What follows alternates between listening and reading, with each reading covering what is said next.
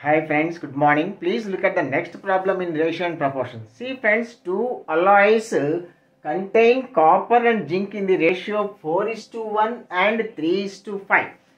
If these two alloys are mixed in the ratio 9:4 to form a third alloy C, then what is the ratio of copper and zinc in the third alloy C? Friends, first let us make the quantities equal.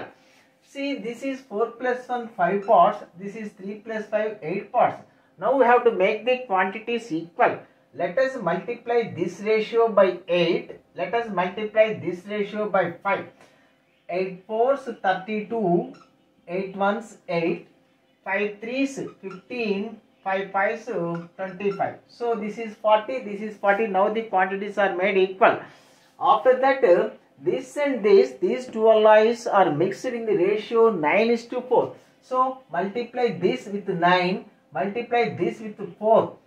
9 32s, 9 2s 18, 9 3s 27, 28, 9 8s 72, 4 15s 60, 4 25s 100. Now this is copper, this is zinc, this is copper, this is zinc.